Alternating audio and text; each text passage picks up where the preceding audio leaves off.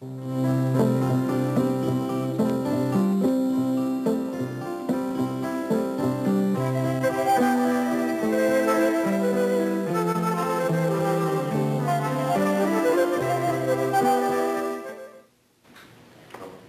afternoon and welcome to the continuation of the State Historical Society of North Dakota's series dealing with the history and culture of North Dakota and the Northern Great Plains. These conversations with scholars and humanists knowledgeable about our history and culture are funded by grants to the State Historical Society of North Dakota from the North Dakota Humanities Council. Our guest this afternoon is the specialist in Sioux history and culture, Mary Louise Defender Wilson. Mrs. Wilson, I'd like to begin our conversation specifically today dealing with the Battle of Whitestone Hill, which is a pivotal event in the history of the Northern Great Plains and especially the Indian cultures of the Northern Great Plains. And I'd like basically to begin with the question, was Whitestone Hill really a battle? Larry, in talking to people even today, the so-called battle is called Iaska Aoicha Tupiki Hehan, and it means when the people were fired on at Whitestone Hill, which implies then that there was no battle as such. And the whole understanding from our part is that there were very few men of the warrior hunter Wawanka. That's a word that is translated to mean police, but it's not police in the sense of how police are today. In the village with the women and children, there were the elderly men and the women and children. The scouts, Otuya, they were all out and they were hunting, and I think that is proven by written history. Therefore, no one was prepared for a battle, that it was a camp where they were preparing for winter, going to, we call like James River, Itazipo Kaksalakpa, meaning the river where you cut the wood for the bows. And that's where some of the people were doing all of these things that need to be done so that people could live through a North Dakota winter. The area then had tremendous significance, was well known to this particular group of Sioux. At that time, already in 1863, there was a disruption of the occupation patterns of the people. As you know, we had the emergence of our people right in this area, the northern group, which was part of the group that was there at Whitestone Hill. And you had the eastern group, the Santee group. We say Sayati, and of course later on that was mistranslated to say Isanti, meaning Knife River people. But Sa is something that is kind of a mist or kind of a shrouded looking thing. And the same way with the name of the area, Minnesota, which means where the water is kind of in vapor. And so then you had those people from the eastern group and the southern people and of course the western people, who are today called Lakota. And each one, as they became the people on this earth, had areas in which they lived. And if you've ever traveled that area, in the southeastern part of what is now North Dakota is Lake Tiwaka. Tiwaka, meaning the place where something powerful lives or something sacred lives. And you leave that lake a short distance, and there is a huge white stone. I've never actually gone up to it in someone's field, but from where I see it from the road, it reminds me of a buffalo. And as you look in that general area until you get close to somewhere in Jamestown, in one of those rivers there are several rivers there, that these white stones are there, and they were the boundaries of one of these 7 northern groups. And they say almost everything matched in that general area near Havana, Rutland, is a place called Silver Lake, because they had all of everything fit in terms of the color. So even the waters fit. Now, some of the groups there probably were not that particular white or the San group, whichever it was.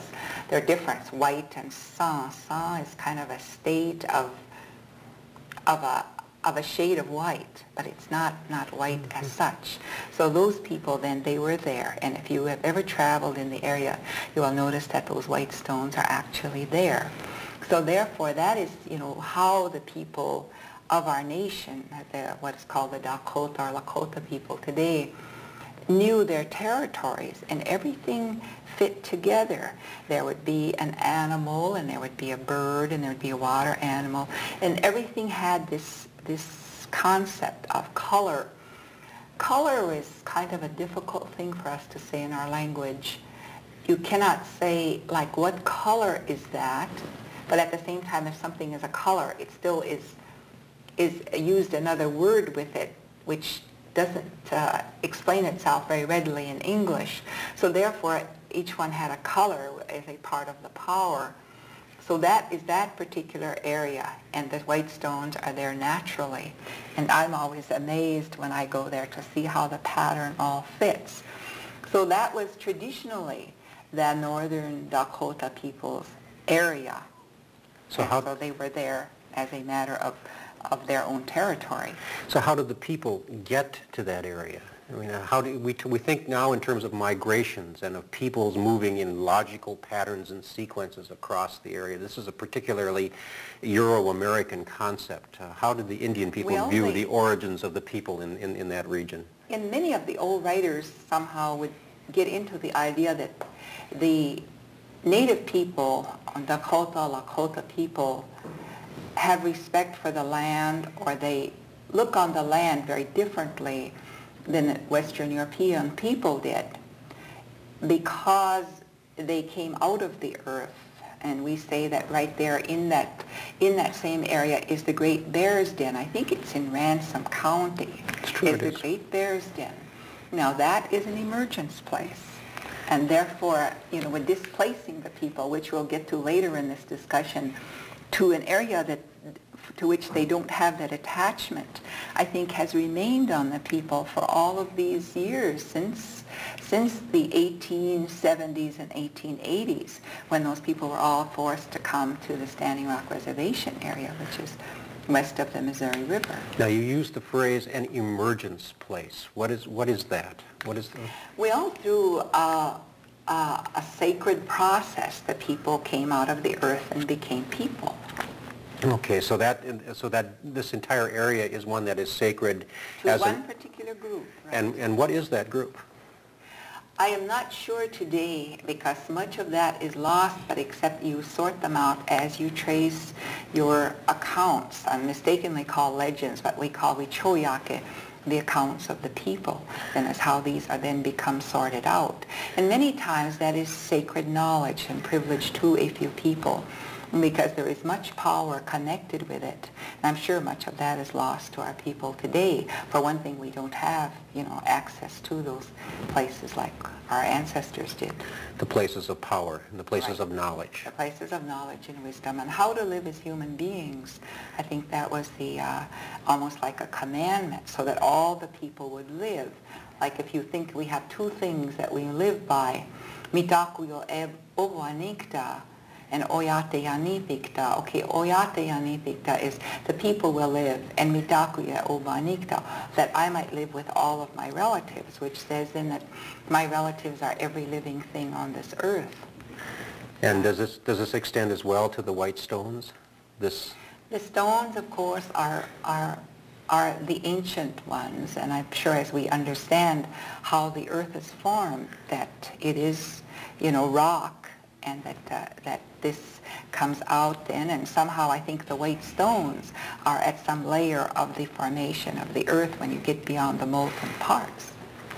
So what I'm drawing from what you're saying, Mary Louise, is that this area of the white stones, or the area of the Missouri Coteau, as modern geographers would call it, is an area that is sacred by tradition, sacred by religion, sacred by heritage to a specific group of Dakota people. Yes, northern people, right. All right. Now, how does this, in the era that we're particularly concerned with here, which is the late 19th or the middle 19th century, how does this translate to an occupation or a way of life in this area?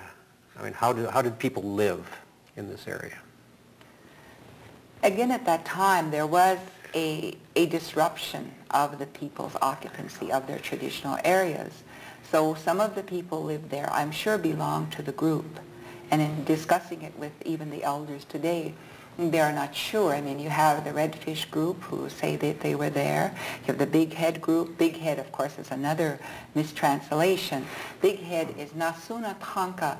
Nasuna Tanka, Nasuna Yuka, they say. You have a brain, which means then the brain is used to think wise thoughts, beneficial thoughts for the people.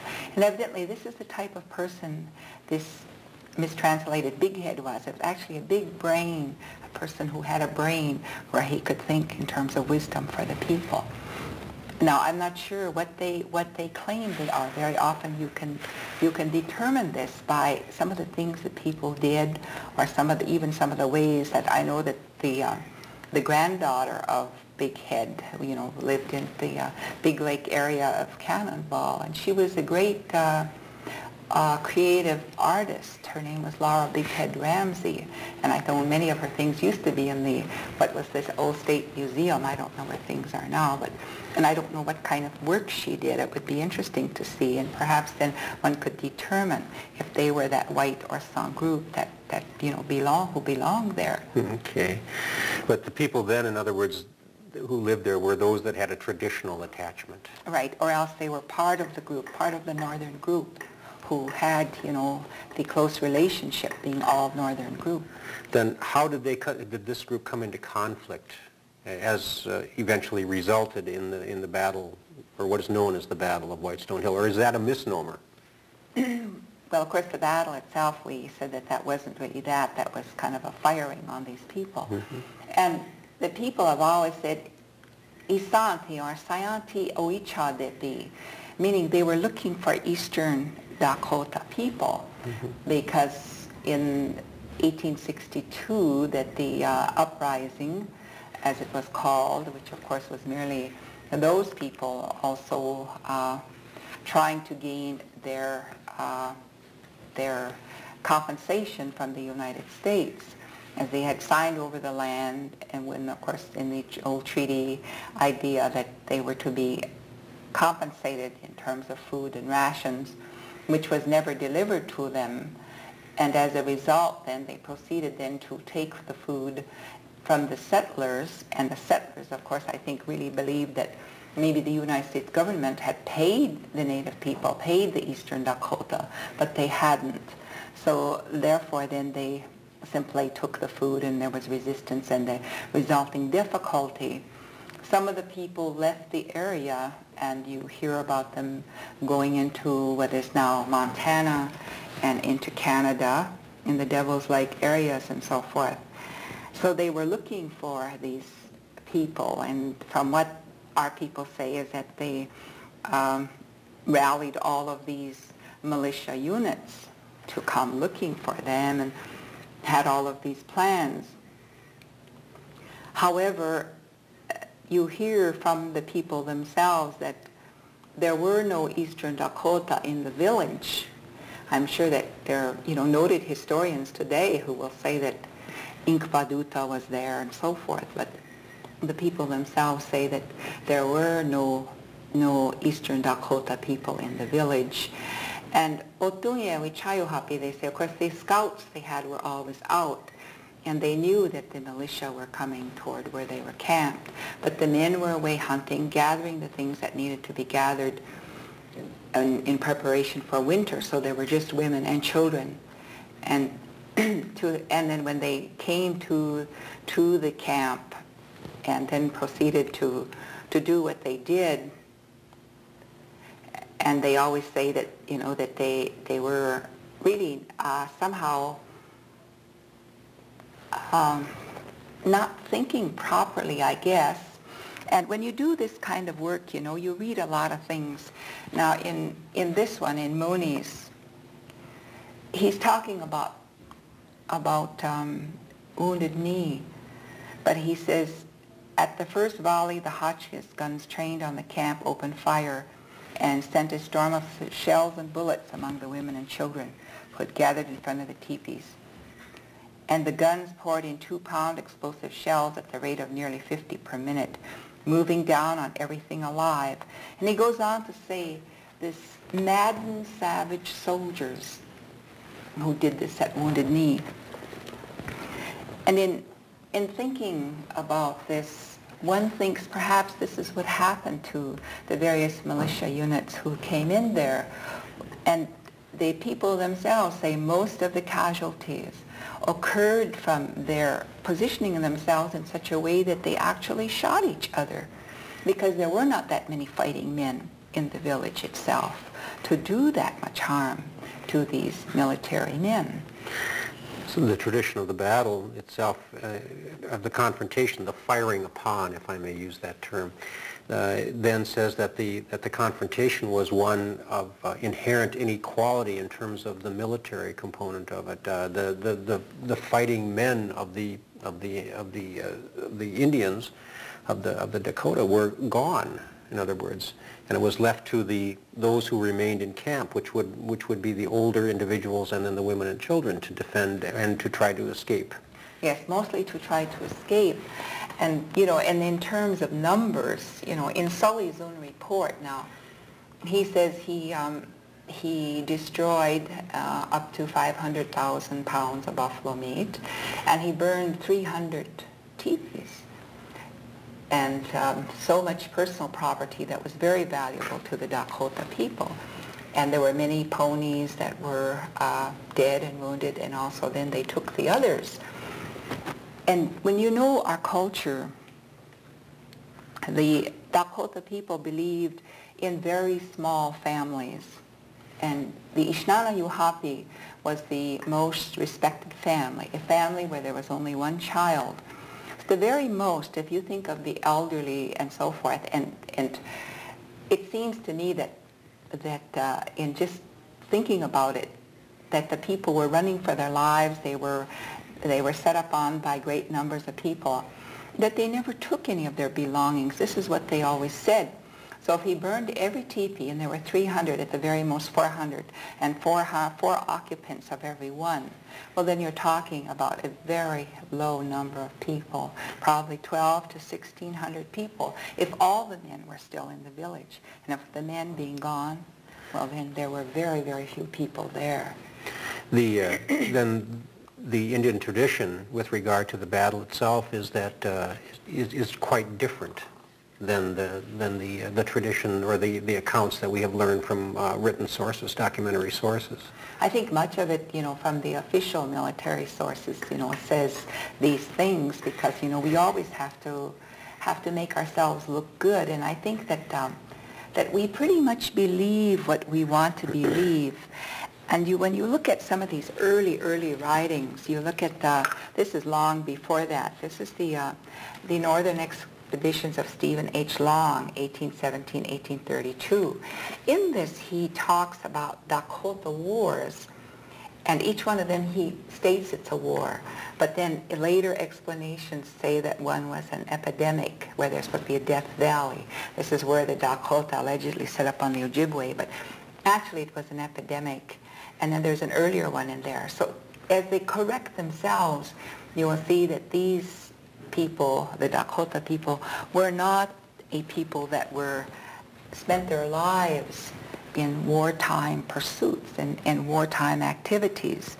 And you have several other writers who also talk about something about the village arrangements. And you always had 4 groups of people who were pretty much in balance. You had the Otue, the scouts. And of course, the scouts were not just necessarily looking for other people. They were the ones who scouted for buffalo, a very central part of the economy and the livelihood of the people.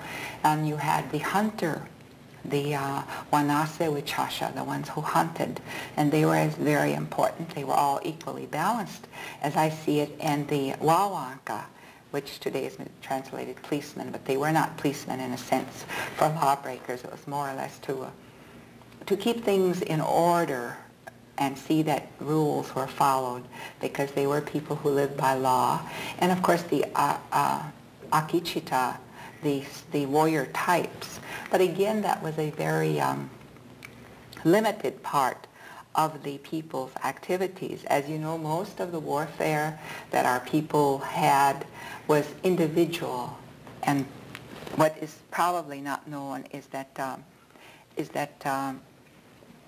there was ever going to be a war that involved the entire village, and this is an earlier account by Jonathan Carver, going back into the 1700s, and he says that but when a war is national and undertaken by the community, their deliberations are formal and slow.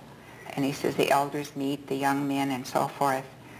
Their priests are consulted, and even sometimes the advice of the most intelligent of their women is asked. So I think, when someone says this about the Dakota or the Sioux people back at that time, and I'm sure that some man told him that, which is why he said the most intelligent women, and I'm sure we realize that most of the Dakota women were very capable and very intelligent. So therefore, war was not something that they were in readiness for. And I think the difficulty also came that they thought that the people who came here from Western Europe thought and lived as they lived, and were not aware that they did things differently, that when they were in war, or that they lived on war and conflict and armament, and that they didn't understand that for a long time. Eventually, I think after experiences such as Whitestone Hill, they begin to see that they were not above attacking, weak and defenseless people. This can lead me in several different directions with regard to the events and to the culture that we're discussing. Let me deal with a specific question first here. The battle itself, or the firing upon itself, is generally divided into two segments. The first encounter on September 3rd, 1863, and then a second encounter on September 5, 1863. Is it fair to say, on a basis of what you've just said, that the encounter on the 5th of September was with a returning party of hunters? It may have been. I really can't say. I know that in the official documents, I've got a U.S. government report from the 1930s, and they tried to say, it was a 3-day battle, 3, 4, and 5. Mm-hmm. But we know that, what happened when they fired on them was on the 3rd. And, some of the militiamen's diaries told how they burnt all of the belongings of the people, and that this was a many-day activity by many of those military men. Mm-hmm. Now, who the others were who encountered some of probably the returning hunters may have been a very small group and happened away from the village.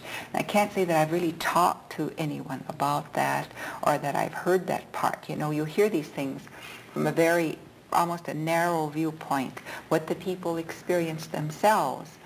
In my own family, although we are Northern Dakota, on my mother's father's side, my grandfather was from the Great Falls area, which is one of the points of the Northern Dakota, the Rocky Mountains and those areas. So they were not there. And talking to my grandfather in the area yesterday, he said, well, that his own grandmother, that they were up there, and of course when they talk about that, they talk about that in terms of the river, the Poplar River, where the poplar trees are, that's where they were. And they knew that there were some Eastern Dakota who were trying to leave the area, even at that late time, traveling toward the north into that part of the country. So they did tell about, meeting them and some of the things they brought with them, and how they tried to be helpful when they arrived at these Northern Dakota villages. but not everyone was there, and not everyone can say that you know all of these things. You know them by oral tradition, and if they did not, probably didn't involve your family, you didn't hear too much about it. Now I know in reading, I've read Mr. Jacobson's paper that he published in the North Dakota Historical Society magazine, and others where it says that there was, an encounter at a later time. But to say I've heard that from my own oral tradition, no, I haven't. It's quite different. Mm-hmm. What place, the group that was at the lake, at the Whitestone Lake, was hunting. What place does this hold in the annual round, if you will, of the people's lives? What part were they playing out while they were at Whitestone Hill there? This was a traditional or an annual endeavor that they were engaged in? How does that fit into the way of life that was being followed? From what I always heard, that they sometimes, when they were into these very, very great efforts at getting ready for winter and storing food, that they would go to places where there are large numbers of rocks. And that is where then, when they made the jerky, when they sliced that meat real thin, and that the sun shone on these rocks, made the rocks very warm, and they were dried on those rocks. And it happened very rapidly then. You could put up a lot of meat. If you put them on what they call the sata, the poles sometimes, and unless you have good wind and so forth, it takes much longer to dry, and the meat isn't cured as thoroughly as they would be with that heat. So then they used rocks in those areas to dry the meat. Then the Koto region was an area to which this particular group, and maybe others as well, had returned annually. Right. So it was like a regular stopping place, if you will. Yes. Right. Were the buffalo common there as well?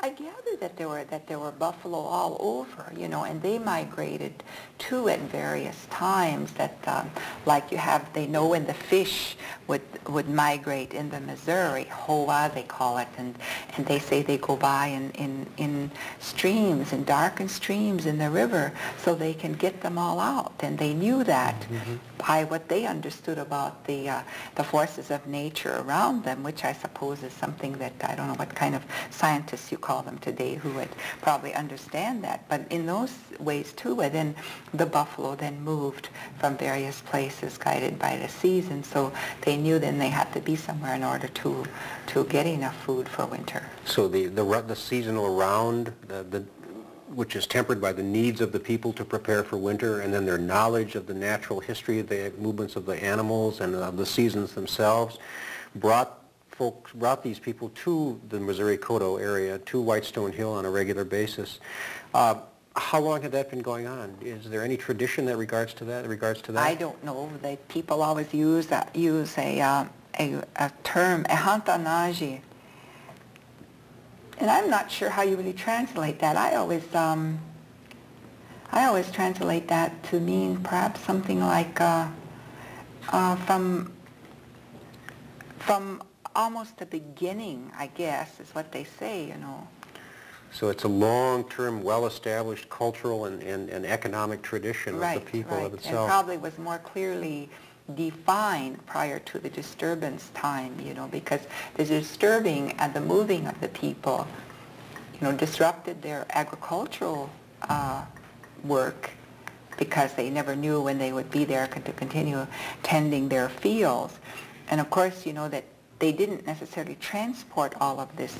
A lot of this was put in great caches underground. And I've never seen one, but I've heard that, they've been uncovered in the James River area.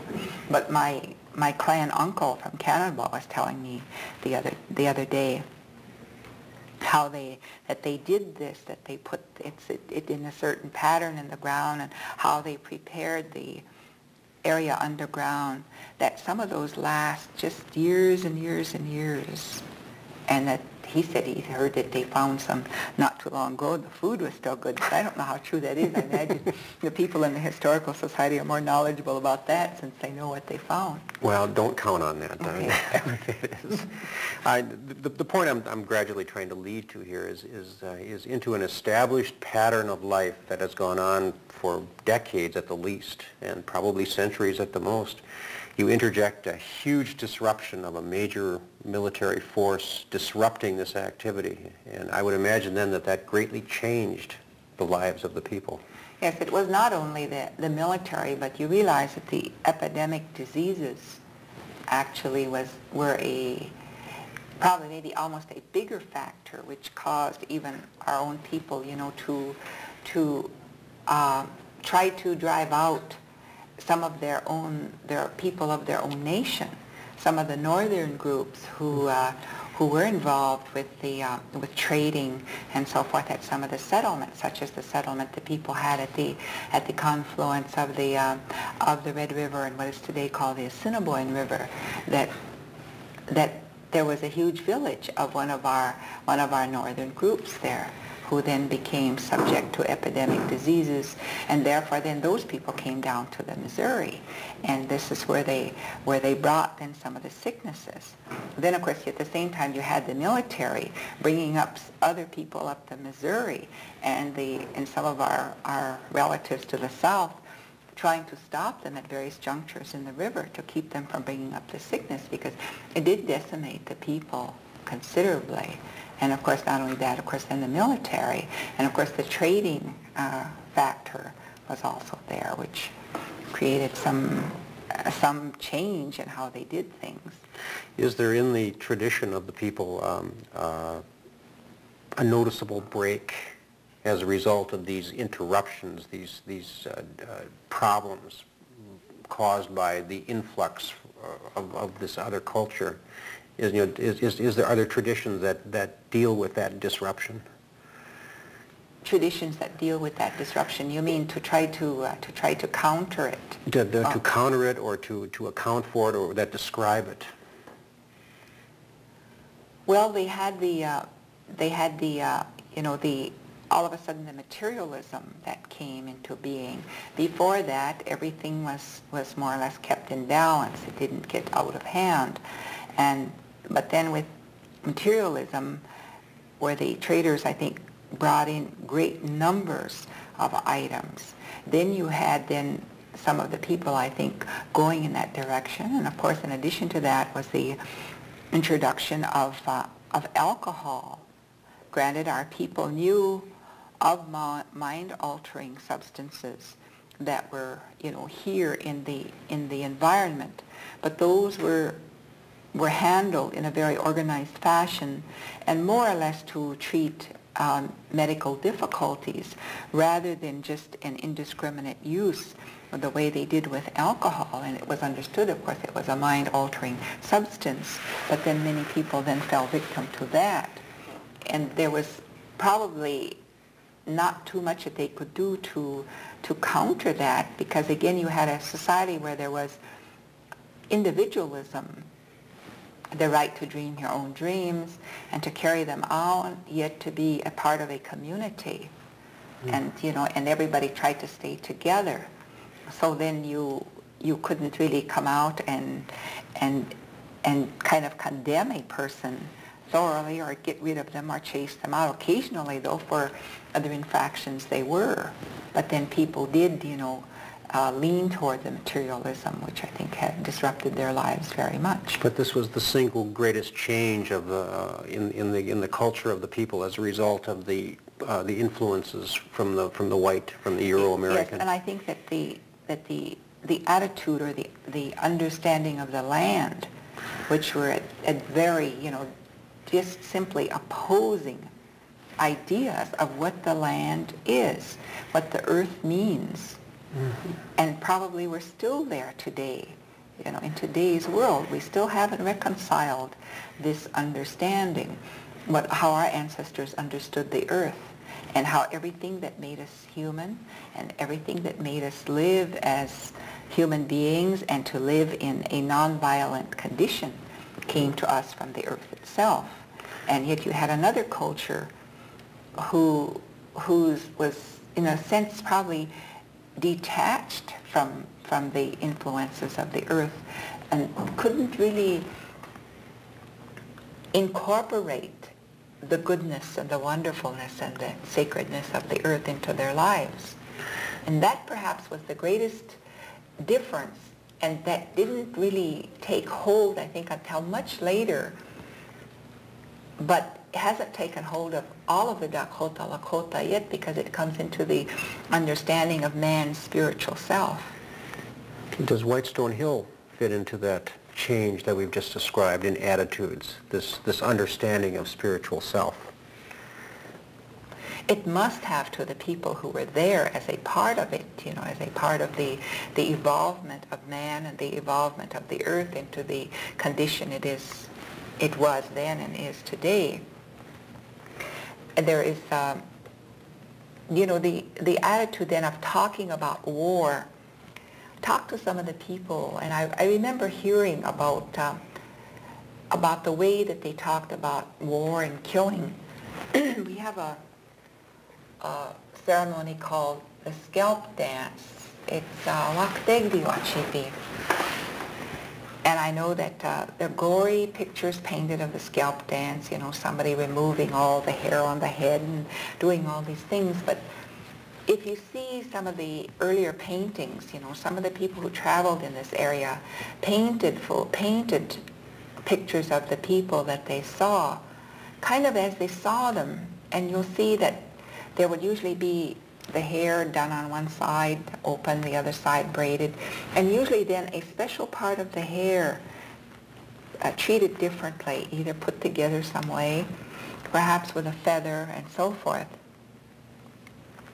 And that comes from an explanation that's offered by a Reverend James Lind in his manuscript, where he says the Dakota people have an understanding of the spirit, that a part of it is in the hair. So when our people went to battle and took and overcame a person, a koka, that's what we call all these other ones who are not of our groups, a koka, a different person, well then they would take that then and they would bring it back, because, you know, people who said that all life was sacred and all life was worthy of respect couldn't do away with another human being without, in a sense, appeasing that. So when that was brought home, that was put on a stick, and a relative of that man who did it would somehow deal with his psychological self because of what happened to him when he killed. And she, either a sister or a woman cousin or the mother or an aunt, would be the ones to dance with that while the songs were sung, and then to take care of what was in that man's thinking when he did that. Therefore, you know, our villages were not violent places.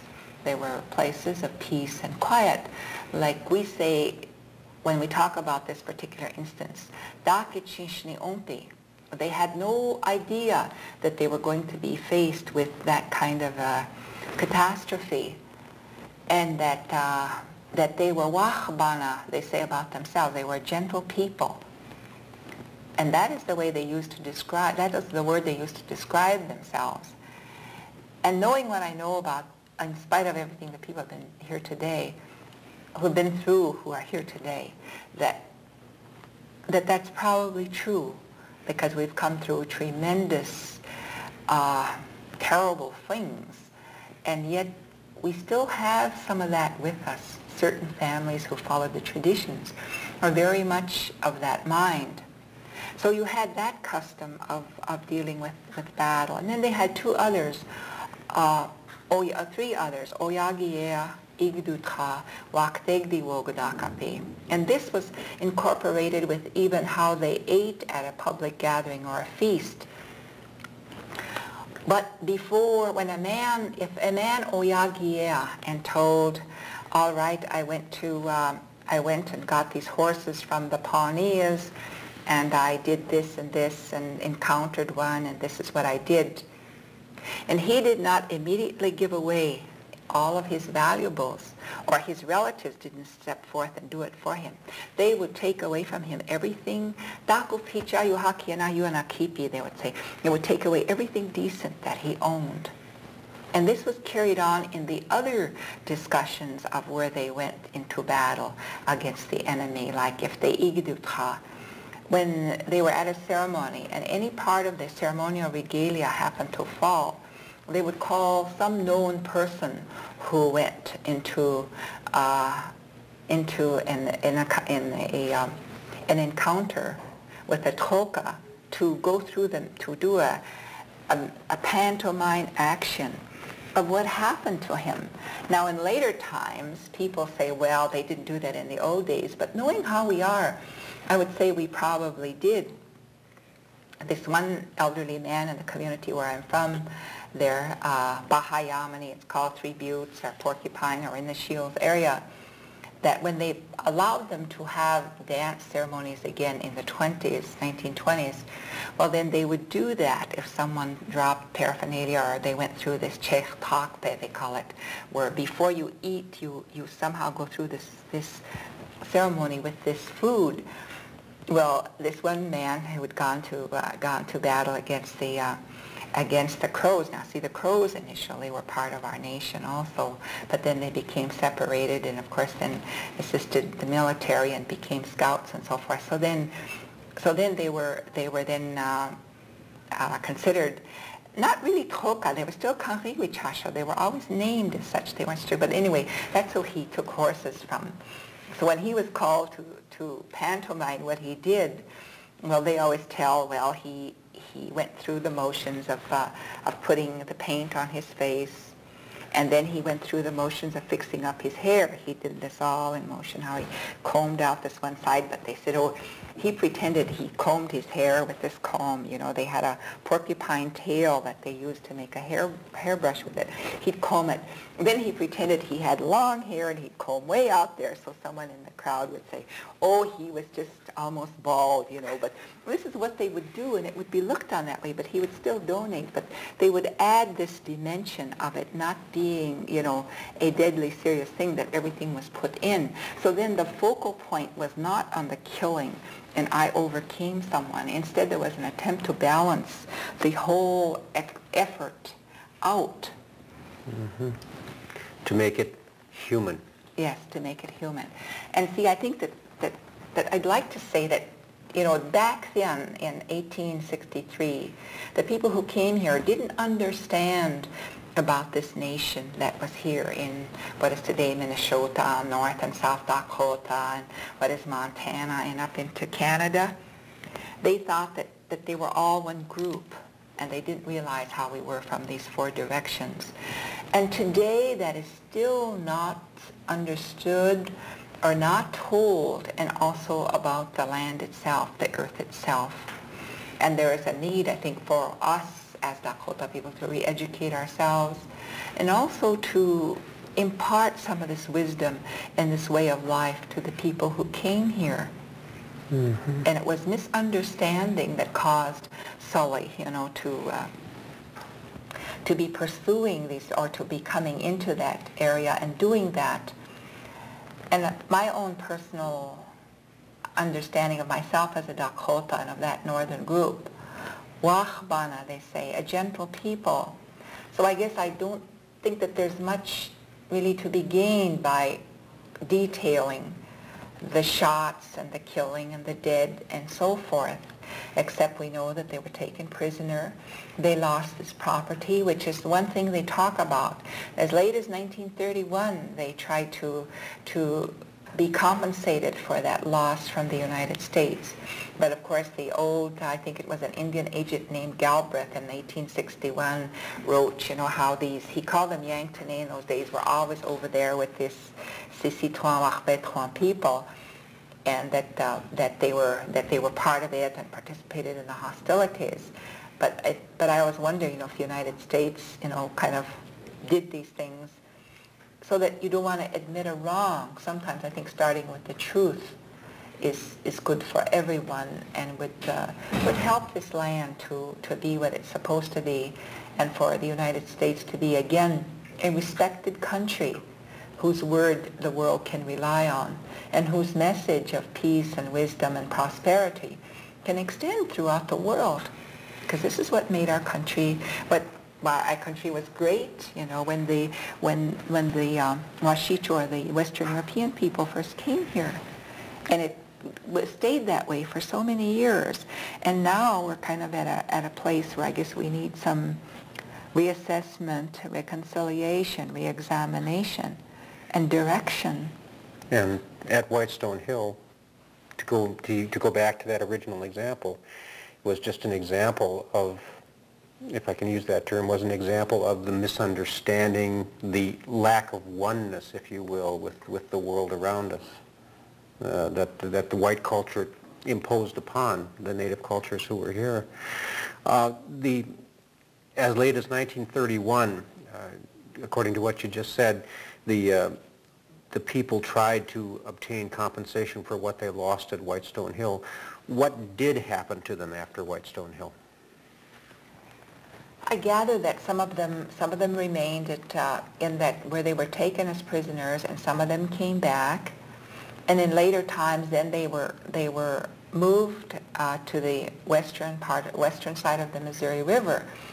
Yet when you go to Cannonball, North Dakota today, and you talk to the people, they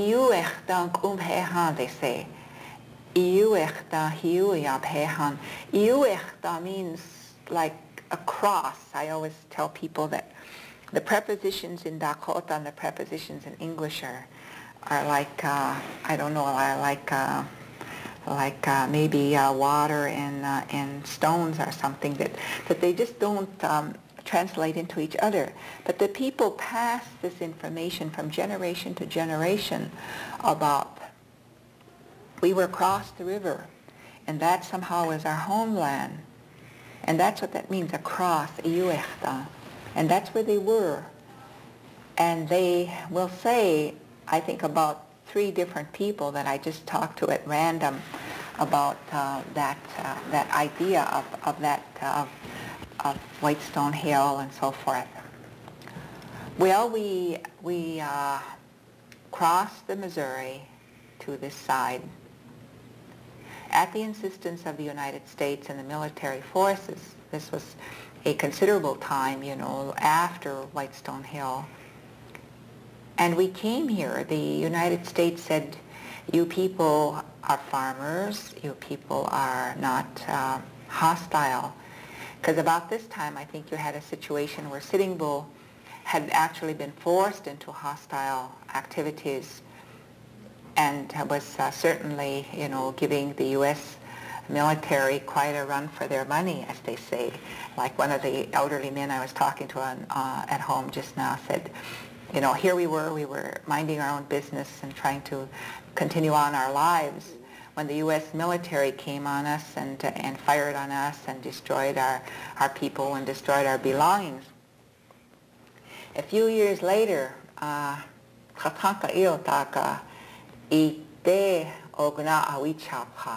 few years later, Sitting Bull hit him across the face. This is a little description that he used. And so then the U.S. then was pretty well riled up, I guess, over that, because they were, in a sense, really slapped across the face by that. And they were trying to find ways, I think, to settle things down, because they couldn't continue, you know, the losses and the cost of always trying to put down the Dakota and Lakota people. So they told that group of people who were occupying that area there, Whitestone Hill, south of the James River area, that if you go across to that reservation, that you know, you can help us to make him cease his hostile ways and his making war. Once you've helped us in that fashion, you can always return. And I think the people still say that to each succeeding generation. In thinking about it, okay, it's, you know, like over 100 years now, the late 1870s, Some of them are still over here in the early 1880s. But people for 100 years and 5 generations who've lived in a different land, under a different system, and losing, any semblance of their ancient democracy in the way the U.S. has really aided a government on the Standing Rock Reservation. How can we overcome that, or what can we do? It would take at least a good generation of people, and if we were, say, going to come back to this side of the river, what would we really do when now we have established the ties? But on the other hand, what can be done to reconcile that whole tragedy? Because things become a part of people when they're told to them. And when you hear those things as a child, they become a part of you. And I think of that because, it's a place that has these mystical sites in the earth itself. So how do we put that back in place for everyone? Should our people want to again go back and understand some of that, and for the people who came here, because everything that's set up gets scribbled on, or else they get debris thrown on it. And so we kind of live in a rootless condition. But yet we somehow need to deal with that. And it seems that it can only be done by a reconciliation of the people who were there, the people who are there now, and all of the people who are here now in North Dakota, to perhaps change the course that we're following, or the path that we're on, which seems to be somehow a negative path. Because I think that people came to North Dakota, the people who came here, North Dakota is kind of distinguished in that. I think it's the second or third place in the whole United States where people live to be elderly. Granted, maybe they brought over some of that in their genes, but perhaps the environment. The land. The land itself, because that's the way our people were. And our people who still live close to the land, they're still very active. This grandfather of mine is 86, and we talk among ourselves, some of us who consider ourselves the younger generation, to some of them he's an uncle. That my aunt was saying, Uncle Bill has a mind like a computer, and he says all of this in our language, and it's amazing how his mind works, and he's 86. And my uncle from Cannonball is 87, and he spaded his garden by foot because they were supposed to go in and plow, but they didn't. So he spaded his garden by shovel and foot, and put in his our own corn, our white corn, and put in some squash. But the people who live that way somehow have strength and have, I don't know, some kind of a belief or an energy that makes them live. So if I'm to draw from what you're saying, the change in culture was one of a loss of place, a loss of sense of tie to that place, and we need to regain that if we're ever to become whole again. Yes, a sense of place and a sense of the spirit, because I think that people who came here from another country, well, they profess a belief in some kind of a spirituality. It is so far removed from where they are. And I'm always curious, how do they really relate to that? Or have they synthesized that with something else? Or is it really out up there in the universe where everybody seems to look for everything?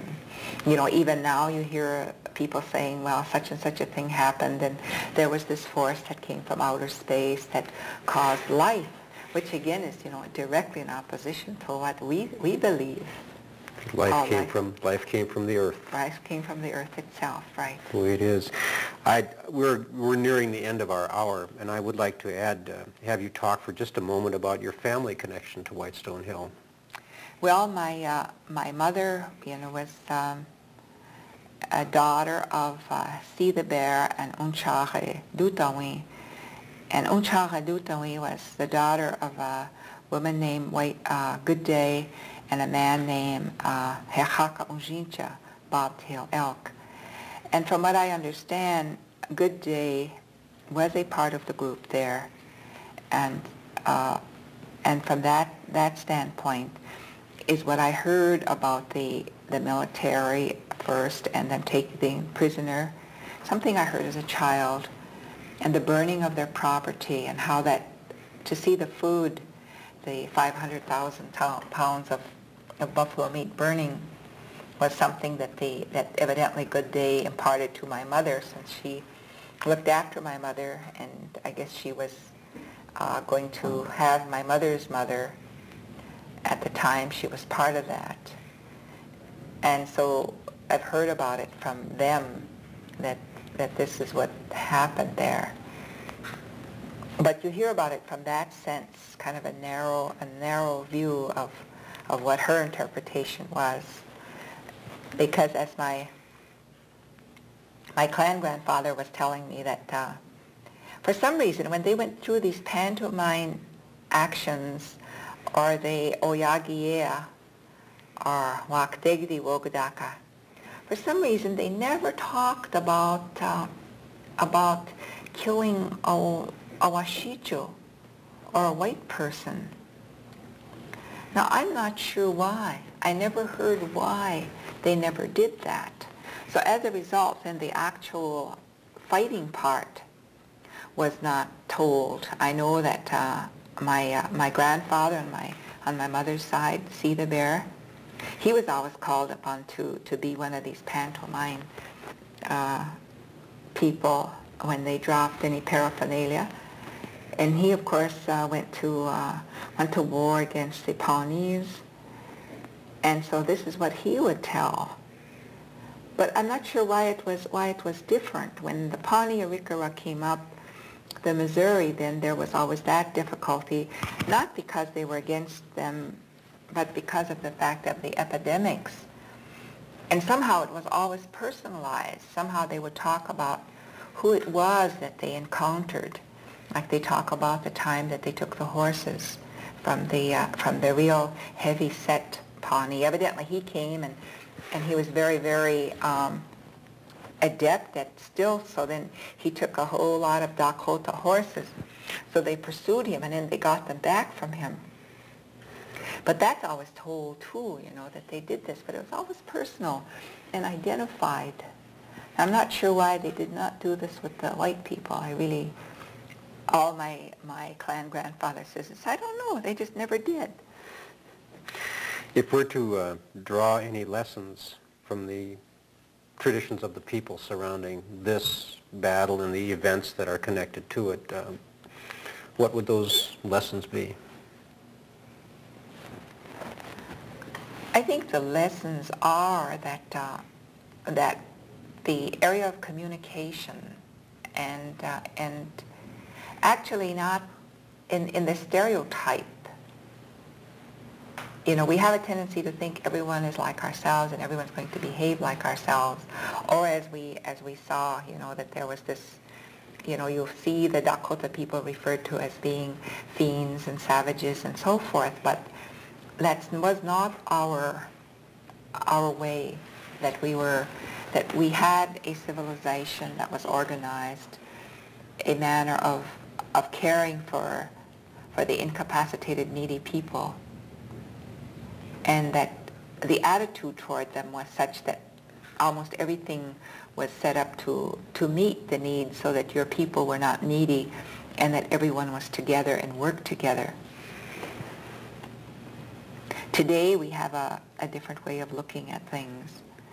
And to get into the gory details of a battle, very much as we see in today's world, the violence that exists, and the fear that is in man's higher hearts and minds and spirits today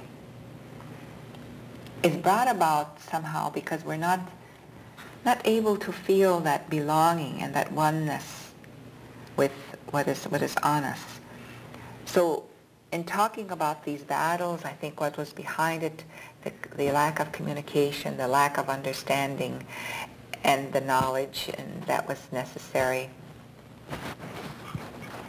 is still can be emphasized because perhaps we haven't learned our lesson today yet, not even in our dealings around the world. And with that, we'll close. This has been another of our conversations with regard to the history and culture of the Northern Great Plains. Our guest has been Mary Louise Defender Wilson. My name is Larry Remley.